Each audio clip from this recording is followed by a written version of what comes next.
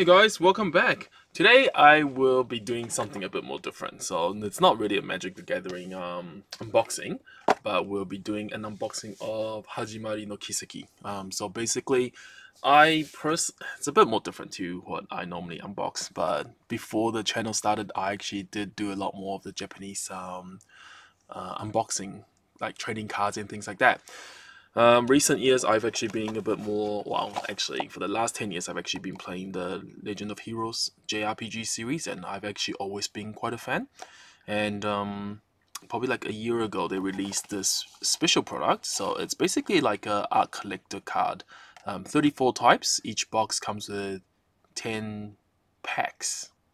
Each pack comes with 3 cards, and the box comes with 3 packs. So you're never gonna get a full set, even if there is like no dupes and stuff like that. From my understanding, they've actually used the original artwork for the Hajimari game, and not the game, but it was for like a promotional.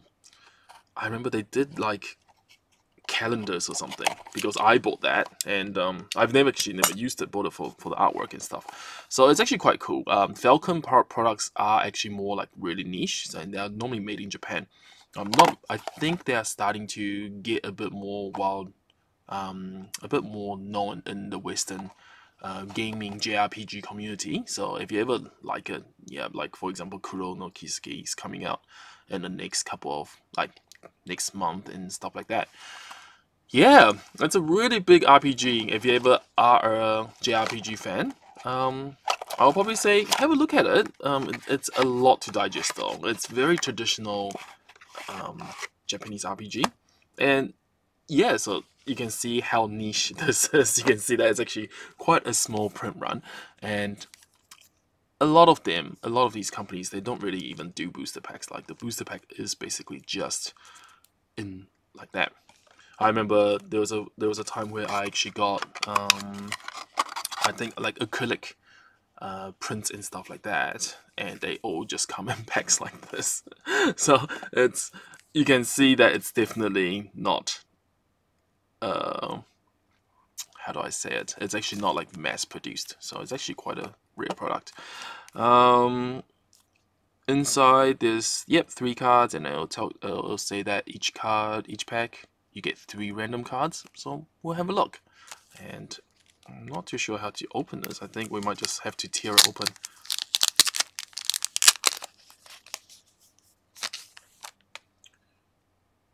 Wow, so it's actually high gloss. So it's high gloss card, and on the back it will actually tell you which character it is. So we got Laura, we got Guys, and we got Picnic Party. That's a bit strange. So on the card back, it's all different.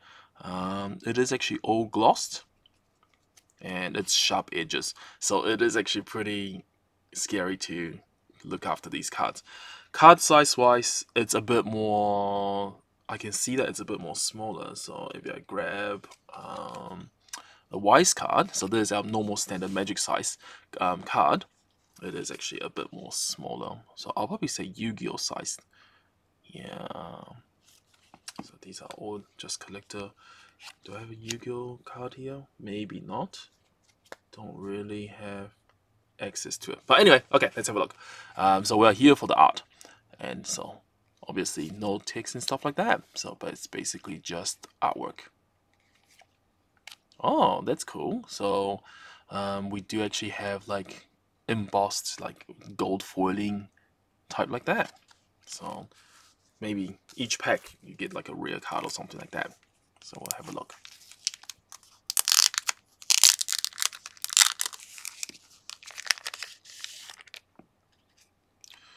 So we got Muse, Crow, and Emma. Okay, so this Emma, Crow. I still think he should have died. Stay dead. And then we have Muse. So she came out in like Zen 3, I think. I can't really remember too much. Because a lot of their games actually come out like once every year. And it's actually like a huge arc, so it's not like Final Fantasy where you get one game story. It actually trails on. So that one is, so we got Rin, oh, the main character for Sin, and then we got Rixia Mao, she's a favorite, and Tile from Crossbell arc. So that's her grown up, and then Rin. That is cool.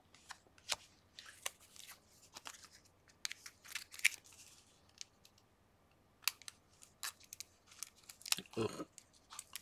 It's a bit cold here in New Zealand, so can't really. Yeah, it's a bit. So we got, oh nice, we got Elisa. So she's basically like the main female character. We got Crow again, and we got Lloyd. So Lloyd is from Crossbell. So Crossbell arc. Oh, it's a different artwork of Lloyd. So I mean Crow.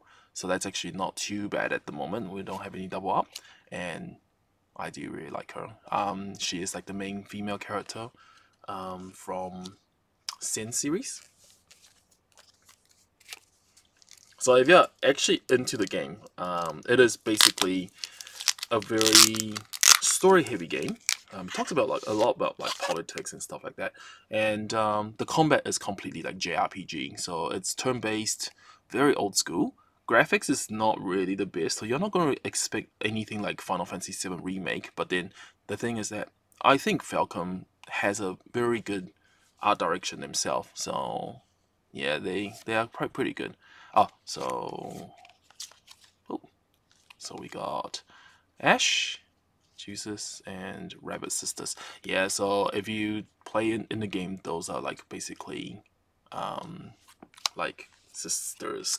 Yeah, I won't spoil too much, but yeah, you do actually fight one of them in the beginning, but then afterwards they actually become like party members and stuff. Halloween, Faye, and Randy. Cool, that's Randy. And then we have Faye. So she's like she's basically another main character that you can get to play with. And Halloween, so this is basically another real. It's quite cool. So far it seems like you get the full 33 cards that are different. Fingers crossed. So I'm not too sure what the 34th card is. Maybe it's like a secret rare, and maybe you get that. So Machias, No, and Lazy. Oh, maybe we get. Alright, so that's pretty cool.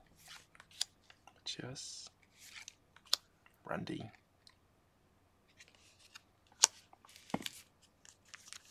The next thing is to actually figure out how to actually store these cards. Probably just have to like sleeve it well. We got Elliot, Rain, and Aurelia. Cool. Yeah, so she, yeah. We won't really go into the details of it, we'll just look at the artwork. Elliot.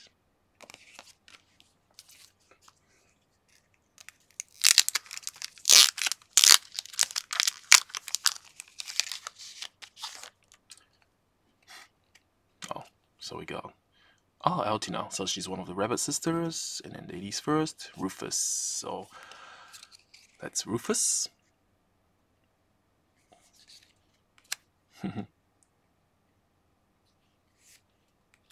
Altina. That is cool. And lucky last pack. Oh, we don't get Sin or the other girl. Yeah. Okay. Lucky last pack. Cool. So there's Altina again. Lloyd. Awesome. Alright, so far that's actually pretty cool. We got all the packs we got so far is actually all different. So it seems like it's a set, but we're just missing one card from it. Not too sure. Oh, I guess we're missing that. I think we've got, huh, maybe. Oh well. Anyway, that's basically that. So yeah, just a cute, like, fun unboxing for this since I haven't done anything like this for quite a while. Thanks for watching. You guys take it easy. If you're ever into like JRPGs, have a look at the Kiseki series. They're actually quite fun to play. Thanks again. Take it easy.